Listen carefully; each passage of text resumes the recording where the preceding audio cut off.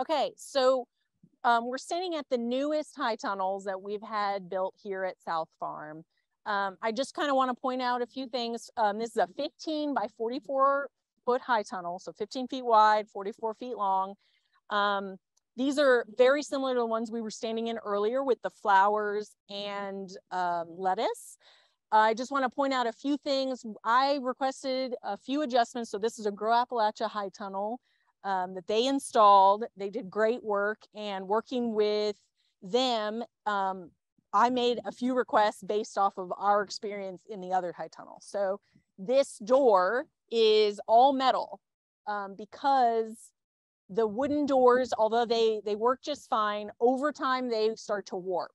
And, you know, the shrinking and the swelling over time with moisture or lack of moisture, it becomes more and more difficult to open the door at certain time points in the year.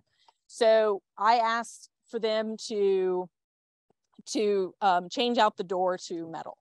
Another thing is all of this component here around the door frame, right, is metal, not wood. So our other ones are all made of wood.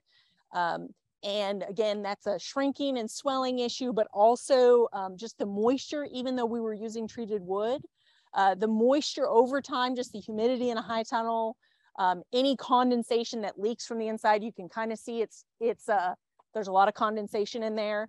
That will affect the wood, and it does begin to rot slowly.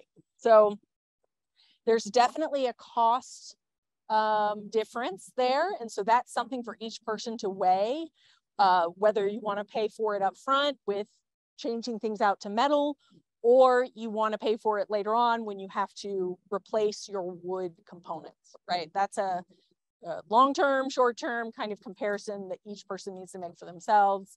But overall, I'm super happy with these tunnels. I think they've done a really good job.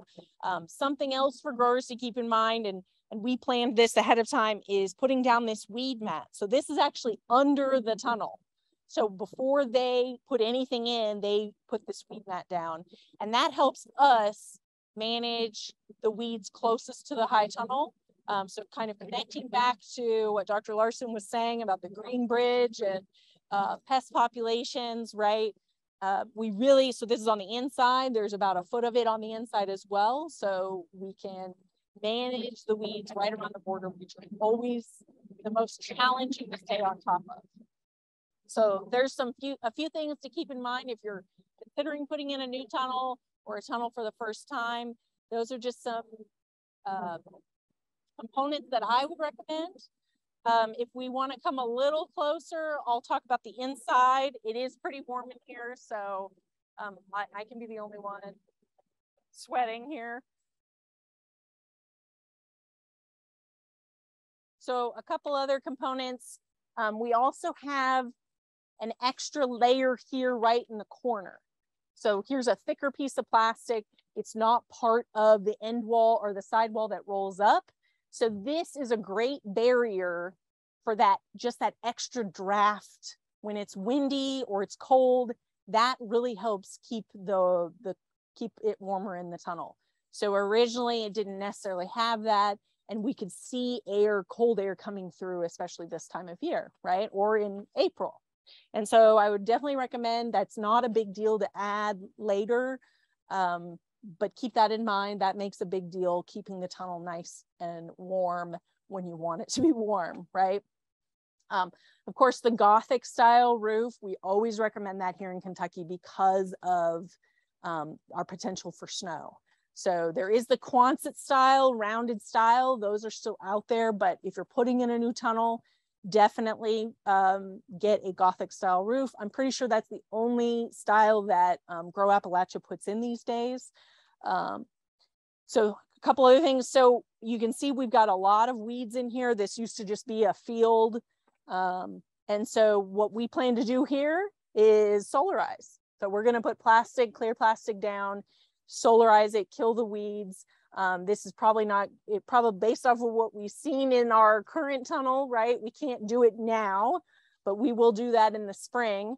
Kill the weeds and then till, and that is our strategy for managing what's in here to get it become useful for cropping. Another thing to keep in mind, and I usually say this with most of my high tunnel talks, is that depending on your equipment, right? So the door here is a little wider than it was on our previous tunnels, which I like. So being able to get your equipment in and out and not constantly bumping up against the doors is really important. So keep in mind the kind of equipment you want to use. How wide is it? How tall is it? Can you get it in the tunnel that you plan to install, right? A couple other pieces of details. The four corners on these tunnels are concreted in. So they used Quikrete, not a huge thing, right? A few bags of Quikrete in each hole. It's windy here. You can hear it right outside. It is windy on this site, and so we certainly want to keep things in place. And so that is something to keep in mind. I definitely recommend concreting in at least the four main corners of your high tunnel. Question is, what's our plan for dealing with perennial weeds? That's a perennial issue. So solarization, we hope, will at least knock them back and at least kill the seeds on the, let's say 2 to 6 inches. But the moment we till, if we till, we will likely bring up more weed seeds. And so for the most part, we have black weed mat that we will put down in here. And so on a day-to-day basis, it's not usually a huge issue. We put the weed mat down and then put the crop in the weed mat. We burn holes just where the crop is going. And so that really cuts down on a lot of the weed issues that we have. But the moment that weed mat comes up, the weeds are ready. So it's about managing them in between crops for the most part. That is where the biggest issue, or any place where there is a gap, any place where there is even a hint of sunlight, that is where the weeds come up. And so even with the weed mat, it's physical management of those weeds, really pulling them up and removing them from this space. That is how we manage it. High tunnels, there's really no herbicide permitted in high tunnels. And I think even if there were, it's a tricky, it would be tricky to apply it because of the small space and the potential for drift, even onto something you didn't intend for it to be on. So physical management of weeds is pretty much what we have with regard to high tunnel. So from a pesticide application standpoint, there is no difference. So Rick Besson addressed that earlier today. From the KDA pesticide application, or even perhaps the EPA, all the way up to the EPA, high tunnel is a greenhouse. So if your label says not allowed in a greenhouse, that also means not allowed in a high tunnel. The one thing I'd add to that is if the label is silent on the greenhouse, you are allowed to use it in the greenhouse. Yes, if it doesn't say anything about a greenhouse, which is what Dr. Besson means by silent, then you can apply it. And so always check the label of your particular product. And so keep that in mind. For herbicides, to my knowledge, there may be, while crops are growing, no herbicides are permitted in a high tunnel. So when I talk about high tunnels, I'm referring to a passively heated and cooled structure. So it's hot in here right now because the sun is out, right? So it is a passive heating system. There is no heater in here. Cooling, if I were to raise and lower the sidewalls, that would cool it down, right? Again, passive. The wind would be cooling us down. The cold air would be cooling us down. A greenhouse is a much more controlled environment, active system, where there's a heater, there's cooler, there's venting, right? And you get to set the temperature and it acts accordingly. A high tunnel, you can maybe get it into the targeted temperature range if the sun is out, but it may exceed that or it may not hit that. It's a much more passive system. And I think some people perhaps get into high tunnel production without fully grasping that it's not a controlled environment, it's a protected environment. And so keeping that in mind. From a cropping standpoint, if I say high tunnel, if someone just says somebody's in a high tunnel, I'm going to assume that they are in the soil. I will then ask for clarification because I know not everyone is thinking that same thing, but typically you're planting in the soil. You may have a soilless production system in a high tunnel. That should be, you know, if you're going for help and you're talking to your county agent, you need to describe that, right? I had a high tunnel and then I switched from in soil to pots, right? So now I have a soilless media, right? That's a really important component because that's going to change all of the recommendations, right? From fertility to pests to disease, right? It's going to change everything. But if you say you have a greenhouse, that is indicating some level of controlled environment, which we just don't really have with high tunnels.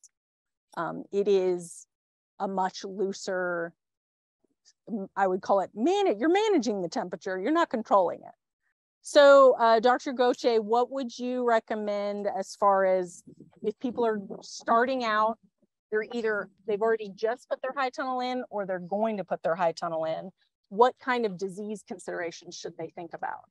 So the disease problems that you have today are the result of something that was happening a year ago or last season. So in this particular area, we know the history. So the history of this site, at least in the adjacent field, we've had Fusarium fruit rots in our squashes. We know we have Sclerotinia just to my right. So there is a history of some soil-borne pathogens here.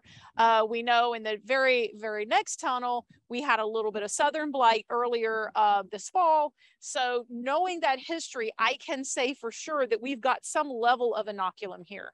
So we can either solarize, which is what we have chosen to do since we're so excited about our solarization results. So solarizing we should get some benefit there. And soil-borne pathogens are harder to manage. So there are some other options, but I think that solarization is going to really be what we need. So just knowing the history, that's very important. And confirming what you have using your county extension agent, your plant disease diagnostic lab, particularly if you are a commercial grower, which most high tunnels are in a commercial setting. But confirming what you have so that we can have those conversations about exactly what the life cycle is on those pathogens. And earlier today, we talked about temperatures with Sclerotinia. The Fusarium is just the opposite. It likes it hot and wet. So depending on what you have, we can help you make those adjustments. And also, we've been talking about pesticides a lot today.